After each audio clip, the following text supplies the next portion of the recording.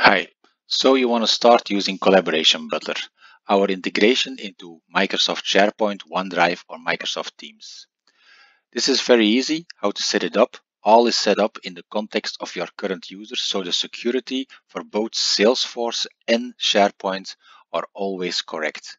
If you do not have the user credentials for SharePoint or for Salesforce, if the user doesn't have access to SharePoint nor Salesforce, he cannot do any of these integration or collaboration work. So we have here an overview of Collaboration Butler. In this case, we have some templates that we want to generate. When I click the generation, it will automatically generate and save the file into SharePoint. And I have my mail quote here. I can open up the SharePoint from here directly. And this is interesting because now we can see where we are ending up when we go to configure this. Okay, how did I do this configuration? Let me show you. We go to Edit Page. On the edit page, we of course select the tab Collaboration Butler and we see the collaboration. So this is the URL, the site that we are on SharePoint that we are linking to. So if it's OneDrive or Microsoft Teams or SharePoint, it's all a SharePoint URL, so you can always use that one. In this case, it's actually just this part of the URL in the URL bar in our browser, as you can see. Okay, next up is the path to the directory. First up is the site.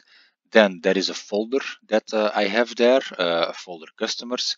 And under that, there is another folder. And this folder will use the name field of our current record to actually dynamically select this folder. In this case, the name field is Rhino Cars.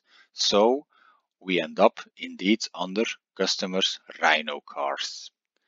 So then we have the authentication key. This authentication key we get from our SharePoint Azure integration. So this is the client ID from that SharePoint Azure integration. And then we configure our doc configs. Can be one or more. They can be separated by a comma. So you can have a list of doc configs that you can generate here. We have one or more packs or zero or more packs. Let me put it like this. It's not required. It can just be empty. For instance, when you want to show it on an account, maybe you have no actions to take from an account. You only want to take actions from an opportunity. You can just configure no packs from there. Then we have the locale field and the alternative name. Of course, these are important for PDF Butler for multi-language, multi-branding reasons. Really in the context of your products, your customer, take the language. So now it's hard-coded, static. But of course, if you remove this quote in the beginning, just like in an Excel file, you can just put here the an API name of a field that's on the display on the page layout and use that as input to choose the locale of the customer. Okay, this is the entire setup. When that is done, just click the Save button, go back,